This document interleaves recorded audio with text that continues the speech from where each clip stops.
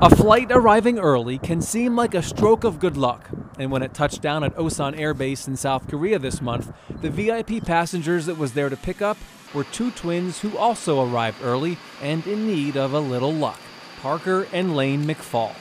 They've been in the NICU at an Army garrison in South Korea since their arrival, 10 weeks early, to their parents, Cody and Cheyenne, both in the Army and serving in Korea.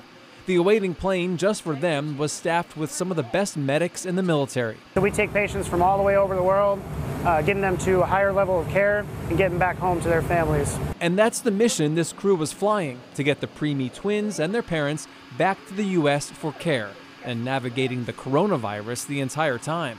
This is an Air Force critical care team moving an Army family to a Navy hospital, and we're doing it seamlessly in the middle of a pandemic. The twins' parents had been placed in quarantine for 3 weeks, and at the NICU, the babies were protected from exposure, all given the green light to make this first flight as a family together.